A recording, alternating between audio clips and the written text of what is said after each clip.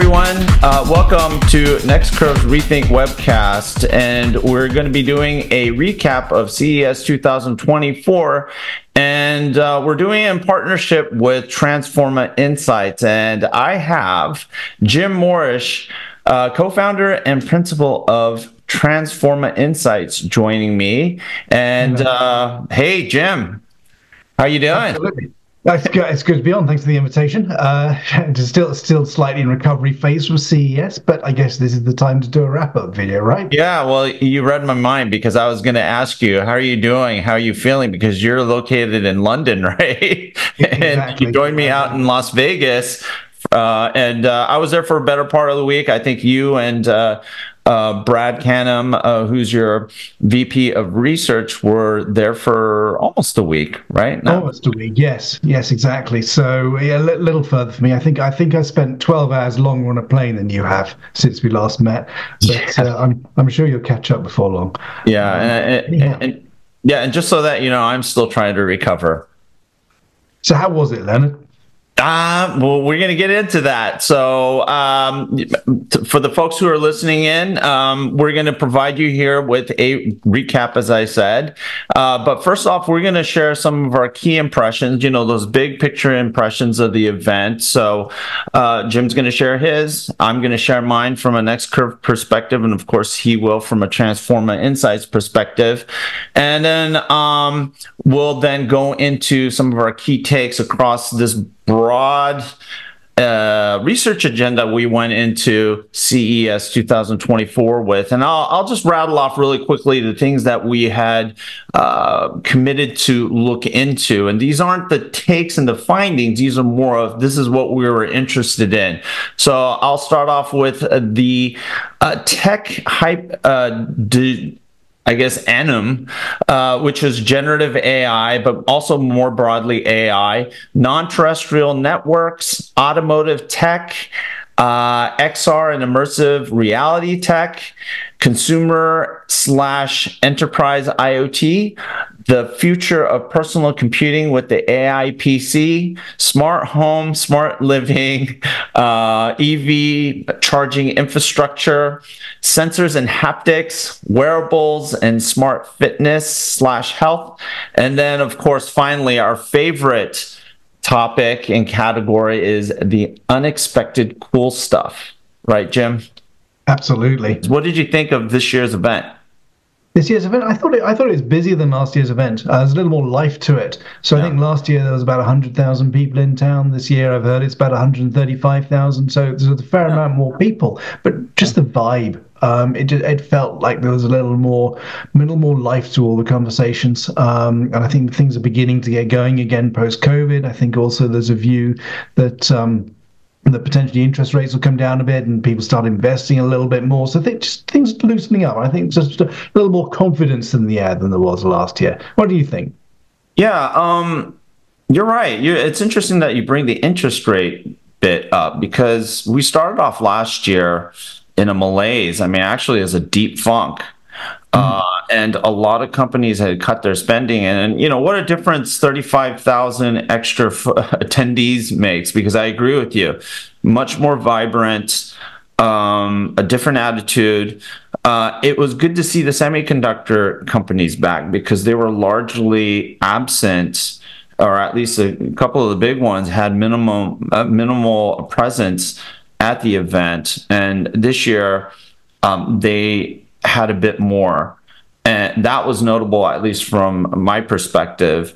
And the other thing that was really notable is the industrial flavor, right?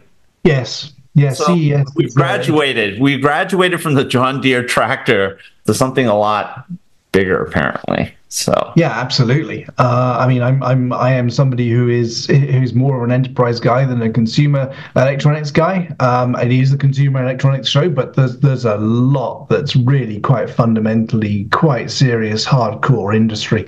Right. Really not related to a consumer at all, at least not directly. So yeah, the whole ecosystem comes in. Yeah. So not only industrial, but enterprise, and that's something that I know that Transforma insights you in particular mentioned in our pre-event bit that we did. And in fact, CTA cited that I think about 40% of all of the exhibitors had some kind of enterprise slant or were Really? attending with a core enterprise slant at CES 2024. So yeah, it's really weird. Maybe they need to change the consumer part of the CTA and the CES because, I think there is an increasing industrial component and enterprise component to all of this. Absolutely, absolutely. It'll be much easier when it comes around to accreditation. It's always a bit of a struggle to find things, as I've said, about consumer electronics because I spend all my time talking about enterprise. Yeah, but, right. So yes, that was. I mean, that was the vibe of the show. What did you think about some of the content of the show? What springs to mind, Leonard? Yeah, let's get into it. The takes, right, and the highlights. I think for me, the biggest question that I went into was with generative AI in particular, right? I know AI broadly, but that's an old story. We've been talking about AI forever in consumer electronics and just in the tech industry at large, but generative AI is something that I've been opining about, writing about quite extensively in 2024, simply because I've been exposed to this stuff for a long time, especially thanks to the semiconductor industry, which has been showcasing very early on Gen AI applications and in demos, right? And given all the excitement of last year, I thought, okay, well, we'll start to see some applications start to surface. And I spent some time in Eureka Park. That's where I expected to see a lot of these new, quote unquote, innovations. And it ended up being a bit light. Yeah. In fact, I thought last year there was more with folks connecting, these robots, call them animated mannequins to Chat GPT.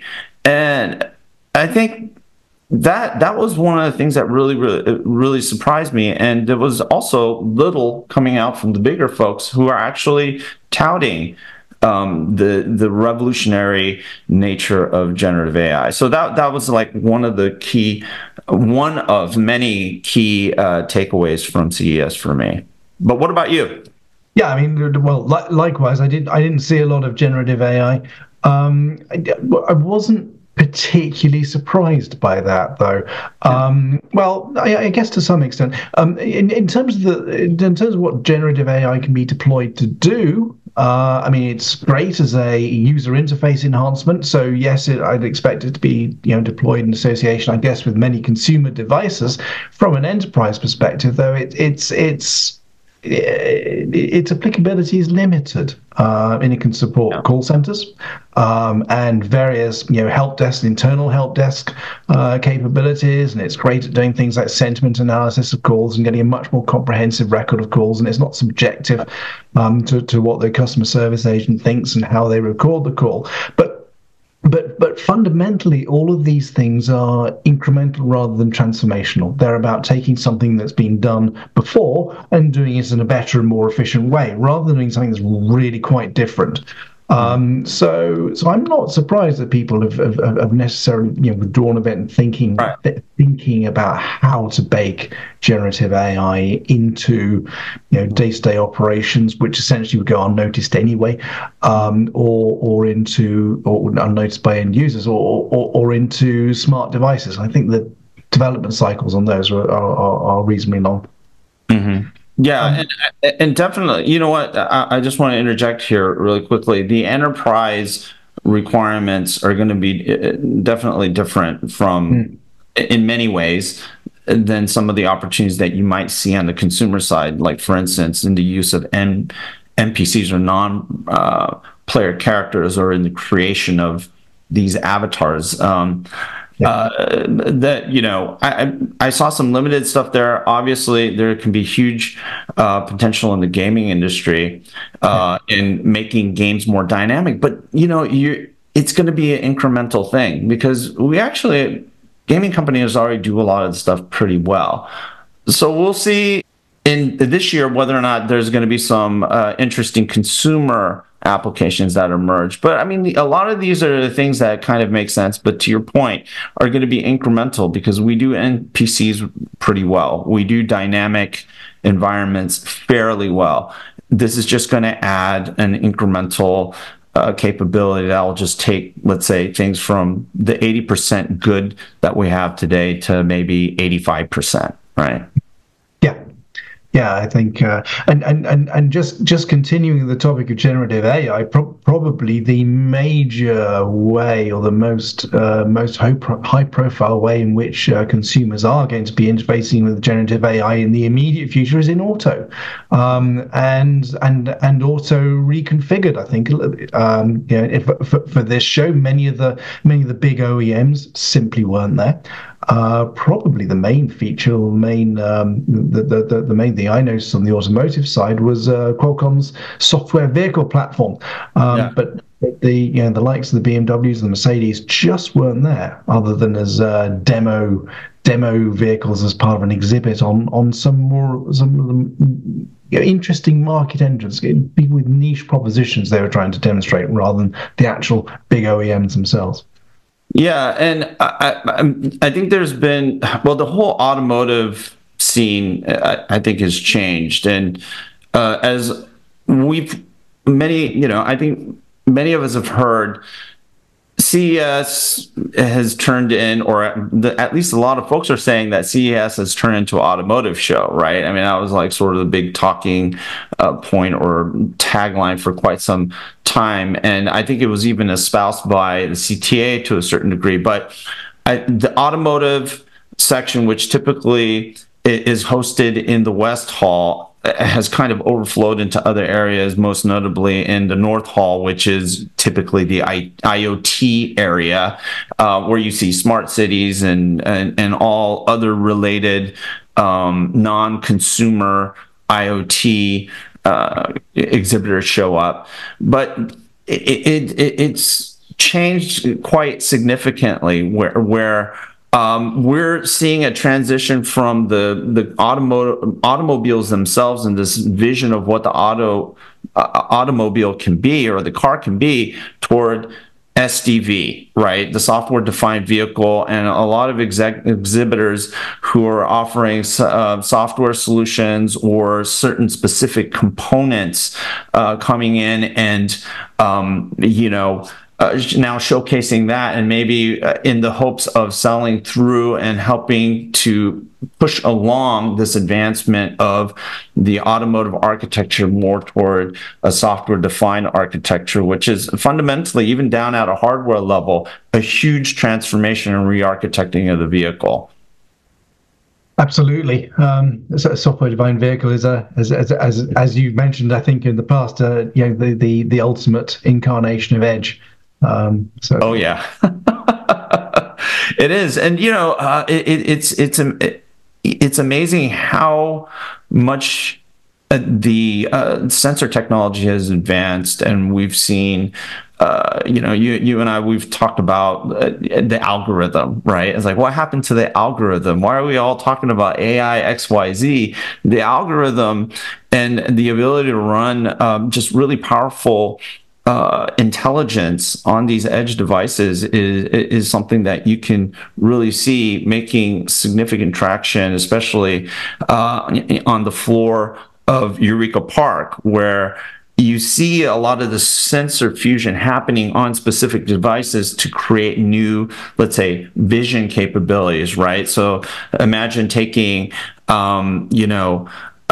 video footage and then augmenting it with infrared and augmenting it with, LiDAR, and then coming up with a new function that wasn't possible before on a single device, right?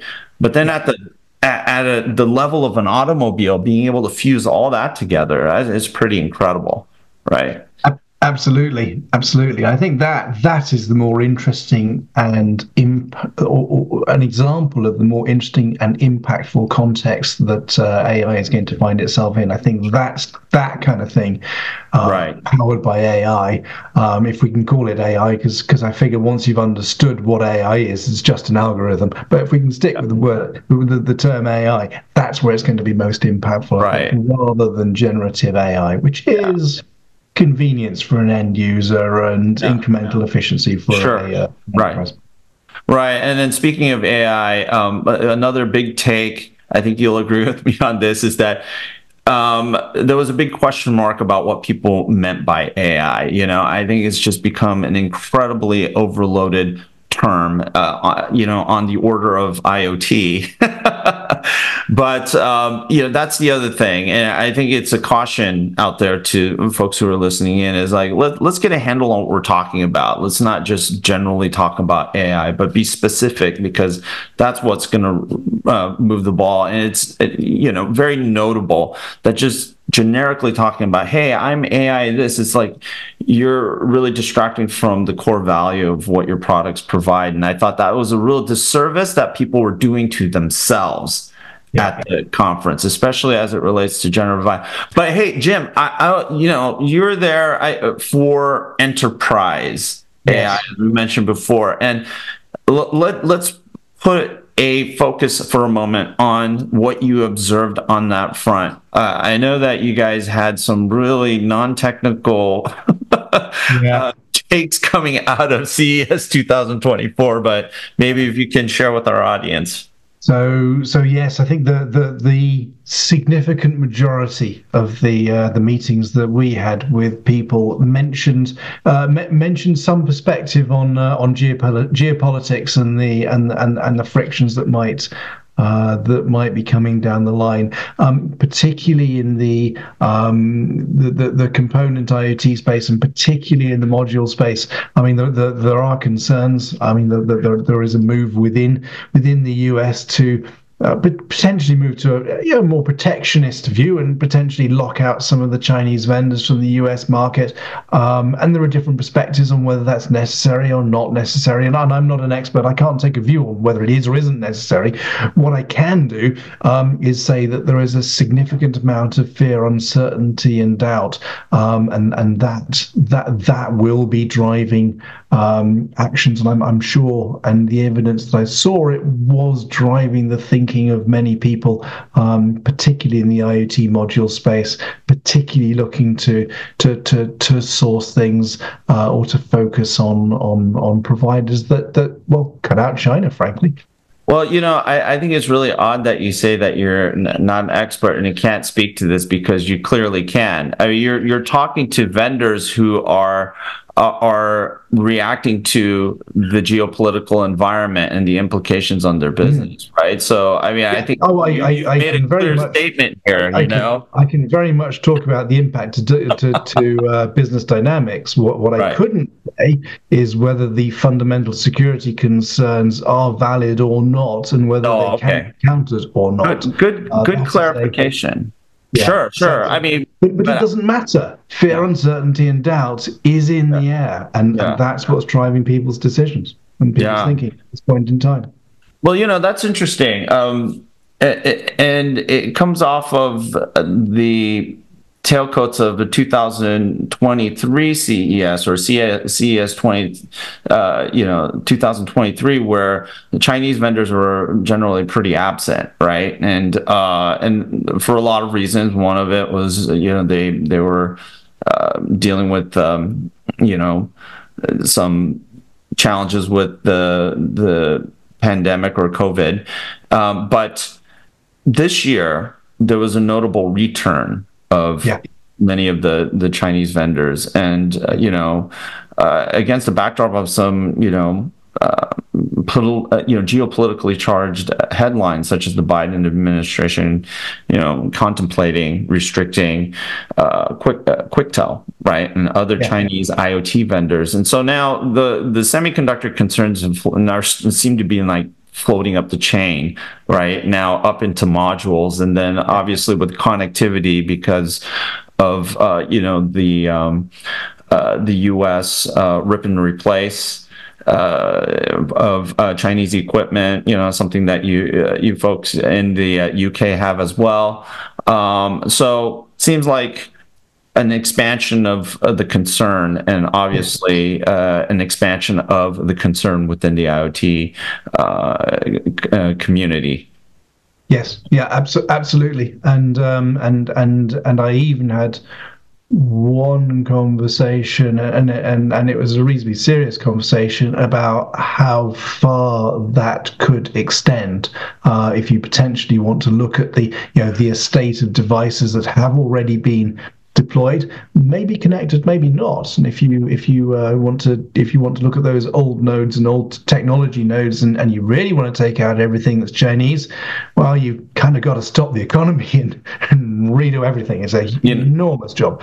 But that's an excellent point. That came up surprisingly frequently. I expected it to come up, but I didn't expect it to come up as much as it did. On the flip side, actually, in terms of making things easier and less fragmented, but particularly from an enterprise perspective, there were quite a number of players who were trying to develop something with propositions were much more vendor focused. So I think particularly in the world of coming from the world of enterprise IoT, things that have been pitched at enterprise IoT developers in terms of software development, application development, platforms, connectivity platforms, managing connectivity. It's all started off as something that's big, and chunks have been lopped off it to descope solutions to be suitable for IoT, which kind of leaves a rump which is not optimal. That's not necessarily optimal, not what you would have got to if you started from zero and you were building something ground up. And I heard several stories from a number of players, to the likes of Once and FlowLive and IoT Hink. I'm not sure if it's IoT Hink or IoThink, but there we go. A platform now acquired by Wireless Logic. There's a whole number of players who are coming up with more developer-centric propositions, seeking to simplify the world of IoT and connectivity and connected solutions, and make them so that they're things that can be configured by developers and deployed relatively easily, but with a ground-up mentality. Interesting. So does that run counter to some of the things that I observed with, like, let's say, Blues and Centurion? How do you pronounce their last name? Centurion. Yeah, Centurion. Thank you. They're going to kill me, by the way. You realize, who are really gravitating more toward, packaging and providing more of that, let's say, solution blueprint, but also the complementary technical support services to work with, like, say, closer to the end user, or with a channel partner, to take a portfolio of technologies and maybe even some connectivity, and then creating an easy button in that fashion, right? And things that are a little bit more, let's say, vertical oriented, right? So that there's less of a guessing game, and there's more of a blueprint that folks can have, enough dials and knobs to turn to make things bespoke for their particular situation, but largely simplifying the integration challenges, right? Yeah, exactly. Exactly. So certainly, I spoke with both of those companies as well. And certainly they're, again, seeking to make it easier, looking to better engage that ecosystem, looking to make it easier for that ecosystem. So, but with a bottom-up philosophy, rather than we'll start with consumer data transmission from a cellular network perspective, and then taking out the things you don't need. It's about building the minimum that you do need to support IoT, and ending up with something that's more efficient, and the developer can effectively call off connectivity and build it into their application, rather than really needing to engineer the whole thing and then build it themselves, right? Yeah. Okay. All right.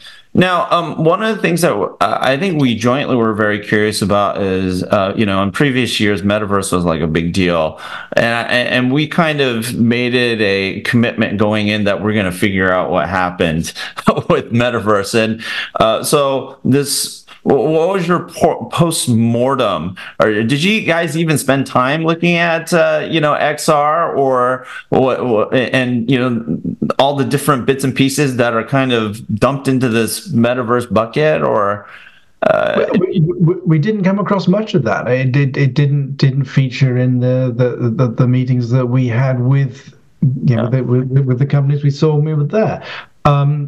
I think I think that the important thing to note with metaverse is that XR or AR/VR has been around for some time. There are some really very impactful enterprise applications, such as field engineers getting very easy access to third-level technical support, etc. And something like a PTC Vuforia, there's some really quite compelling propositions. Right. So it's a great thing. It can be very impactful. I think that metaverse was just a word that caught the zeitgeist, and it shut up and it's come down again. And I think that XR is continuing pretty much as it was before. Actually, I think that's probably a good thing. I think it's better to have enterprise XR development driven by enterprise needs rather than having the marketing guys thinking they need to have something that you need to engage consumers, because I think what that does is it messes up the development of the standards and the frameworks and the protocols you need to drive enterprise XR. But I'm sure I know you've got your thoughts on XR. Just a few. Well, I did think it was interesting that Siemens came in and really, walked in with the banner of industrial metaverse, which I think was squarely decapitated last year when Microsoft and others decided that they're going to get rid of that branding. But a lot of stuff that's not new. To your point, Jim, I mean, companies like PTC in particular, who are very pioneering in the application of various XR-related technologies across, a number of industrial use cases. I mean, they've been showcasing these possibilities for quite some time, and the traction has been challenging. And it's something that I've been saying for quite some time. I'm almost forever, is it's not a device problem, it's a content problem. It's very difficult to produce the content. But on the consumer side, there has been a bit of a revival, and I don't think it really has much to do with metaverse. It's not really supporting metaverse, but this 800-pound gorilla in the room was the brand that wasn't present and is famously not present at CES, which is Apple. Surprisingly, there was a lot of mentions of Vision Pro at the event, and curiously, a lot of the component vendors were talking about how many of the OEMs were looking for solutions that can up game their offerings in their next iteration to compete with Vision Pro. But generally, what I saw on the floor, I think the XR community is still going in the wrong direction. There's a heavy focus on VR and gaming, when I think we're going to be looking at something entirely different next year in terms of focus, which is more of immersive reality and being able to capture our reality and being able to transport that reality through a digital media, I think that could very well be that transition that we see this year, and reflected in a very hasty effort to catch up in 2025, CES 2025. Yeah, and you alluded to it there, Leonard, but it's worth drawing the distinction between, we say XR. Yeah. Containing AR and VR, they're very different things, and they have very different applications and different uses. From an enterprise perspective, VR is fine for training, pretty much. and for some design situations where you're doing product developments, where everyone can view the same the same view of a new product. But AR is a fundamentally more useful thing.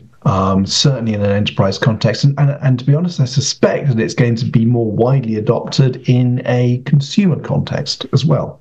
Right, and even beyond that, like yeah, even beyond that, it's the nature of the content, and so there's AR, but then there's also immersive reality in being able to capture our surroundings and call it spatial computing.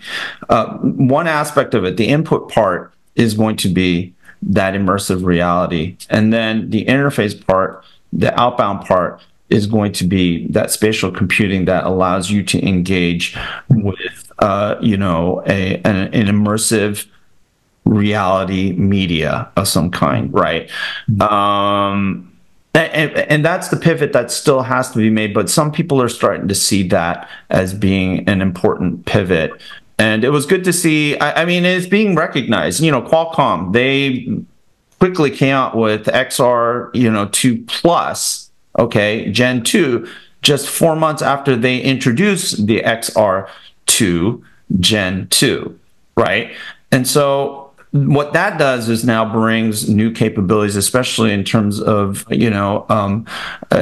visual support, of taking, providing of, I think it's like 4.3p resolution in each eye, which you need in order to deliver anything remotely close to what the Vision Pro is going to deliver. And so there are these reactions that are happening, and I think because I don't really think you need 4.3p for gaming. Some of the games are already good enough. It's just they're not sticky. No one cares about them, you know, at least long enough to keep these things on for more than 15 minutes. The other thing that I thought was really interesting, key take, was micro LED, which took on a really physical presence in LG signature OLED T television that they announced, which implements micro LED technologies, and that has implications on the XR world, or this metaverse examination that we did, because it's actually a critical technology that allow devices to get smaller and smaller, and with higher resolution and brightness, actually, which is important to move the category. So anyways, that's the synopsis of at least my aspect of our metaverse post-mortem. I still think it's dead. The term maybe, the concepts that existed before it will continue to exist after it. Always it's a pretty useful tool, yeah. But it's it's not. It's all about spatial really a technical wave. Yeah, yeah. What else came up? So I quite a few conversations that I had. The topic of non-terrestrial networks, i.e. the convergence between cellular and satellite, came up.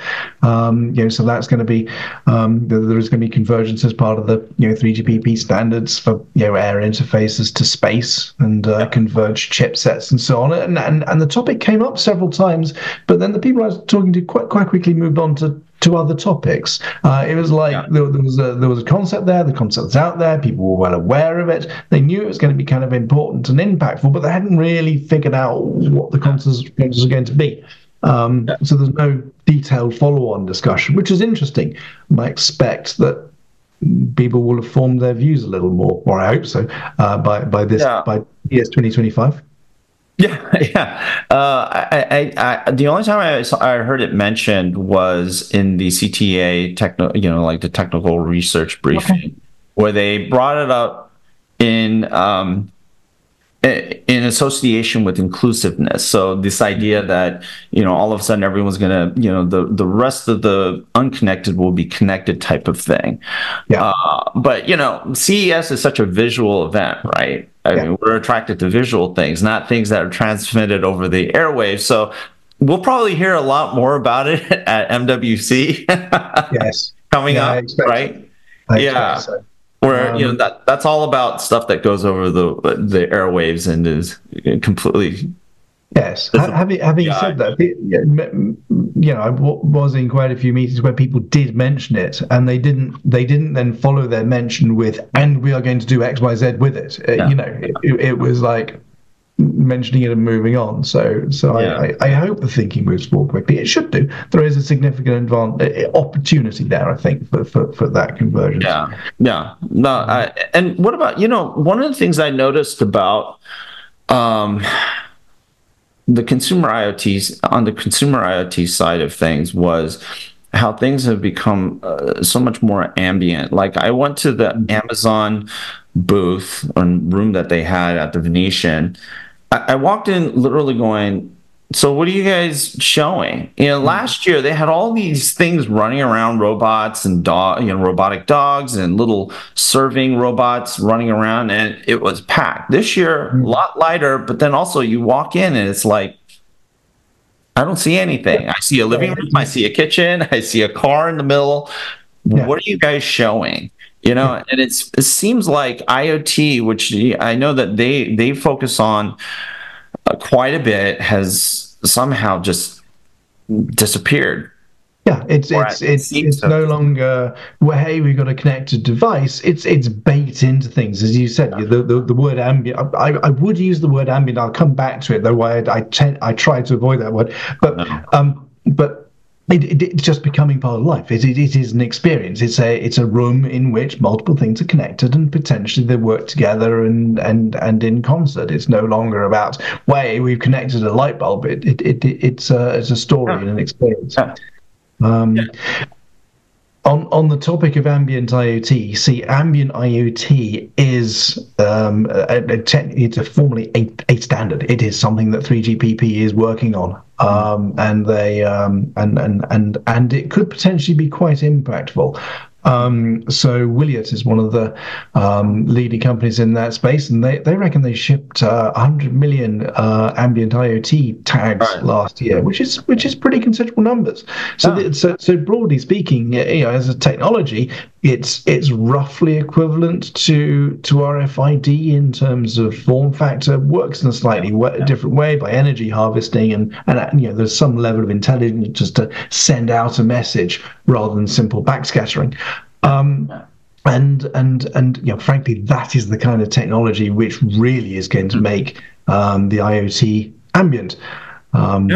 Yeah, and they started talking about that last year. I know that I went to several booths, Ericsson and Huawei, that showcased some of exactly what you're talking about. But it's interesting to now see that make it into what is generally a consumer tech event.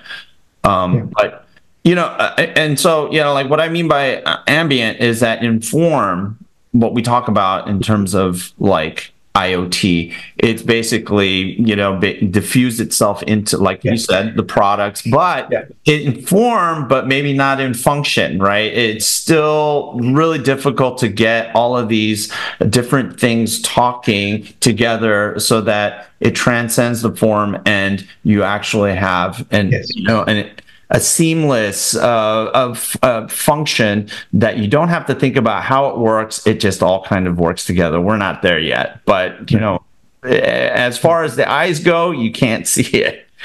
Yes.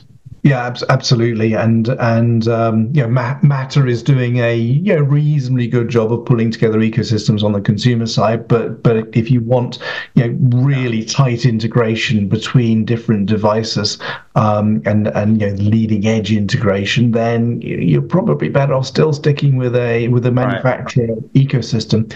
It's broadly the same on the enterprise side as well. So many of these vendors and solutions which have connectivity pre-integrated or a standalone solution for monitoring something or other, or a fleet solution or whatever. From an enterprise perspective, there is a risk if you go down that route of basically deploying a fragmented environment. It's a fragmented environment of IoT solutions. So there's a parallel dynamic there on the enterprise and the consumer side. Just to be a little careful of. Yeah, definitely. And so I agree with you. And in many ways, Matter has not mattered as much as we would have hoped. And integration is still always a big problem, regardless of standards, right? Yeah, but I suspect that Matter will be kind of a creeping de facto standardization. Oh, If you yeah, see yeah, what I mean. yeah. So it'll continually be enhanced, and over time the integration will get better and better. Still, to get the leading edge stuff, you might need to go Yeah. to a manufacturer ecosystem, but that leading Right. edge stuff is going to get more esoteric and bizarre and less central to day-to-day And will functionality. be in the short term limited until, Yeah, like you said, the Matter becomes more pervasive and yeah. of a standard. But yeah, one thing that I was really interested in observing, because it was such a big talking point amongst the semiconductor companies for the consumer businesses, was the AI PC, right? Everybody probably has heard of Intel and their Core Ultra offering that they announced in December 14th of last year. Well, we got to see some of the laptops and other devices that are going to be based on Core Ultra, but then also offering some others like AMD and obviously the up and coming X series from Qualcomm. But here's an interesting thing. In a lot of the conversations that were had around AI PC, not only with the semiconductor companies, but the customers, there's still a big question mark about, okay, AI PC, but why? And what is it going to really do? It's still a big question for the industry. And my view is that it still just boils down to, hey, we have AI workloads that we've been doing on PCs for a long time, and maybe some new ones that are coming down the pike, maybe on device large language models like everyone's demonstrating. But it's all about being able to do that stuff more with a more power efficient silicon, right? And handling those types of workloads. And then, it kind of boils down to, hey, we added an MPU to our SoC or to our process, or, our device and processor architecture. I don't know.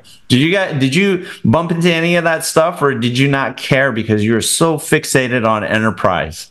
Yeah, that's kind of a different domain for me, but it does seem like a bit of an incremental thing rather than a really transformational Right. concept. Although, you know what, Jim, I would encourage you to keep an eye out on it, because you know what, when I do talk to some folks at Intel and Qualcomm, those two companies in particular, they're really looking to bring some of that efficient AI processing to the edge, right? And so it could play a factor in some of these new IoT-ish kind of solution architecturing and designing that happens out there. So something to keep an eye out on. Oh, absolutely, absolutely. As soon as you put it in an edge environment and you start you start deploying AI at the edge and redacting the information that you're sending to the cloud, and obviously generating, benefiting from quicker response times, then it's great. This is this is important stuff. Um, there's a whole series of challenges around deploying AI at the edge, though. Particularly around when you have self-learning AI, the learning experience of different nodes will be different. So how you manage that as an estate, and you port learnings from one place to another place and translate them.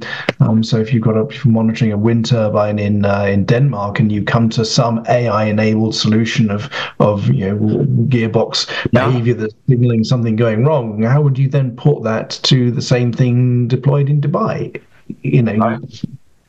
You're bringing up and because this gets brought up in discussions around AI for the network, the 5G network, let's say, for instance, right?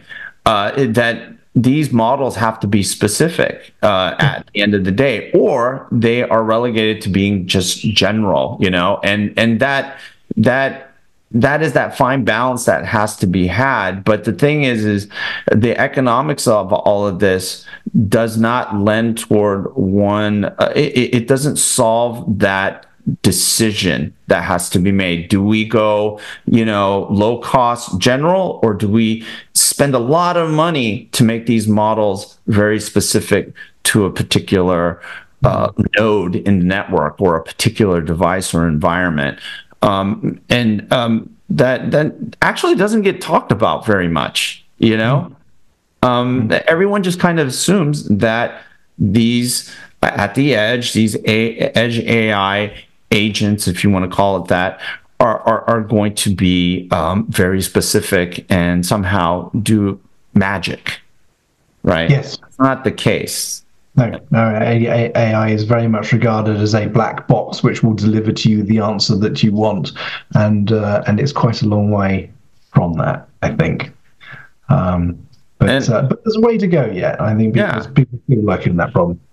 And you know what? I can't think of a better way to end our recap here than on that note, because that's such an important note for the industry to contemplate. It's not a new notion, but it's just something that it seems like everybody has to be reminded of. And if you don't know about it, it's about time you start focusing or factoring it into how you think about AI in particular, which has been such a dominant theme in 2023 and in all likelihood in 2024.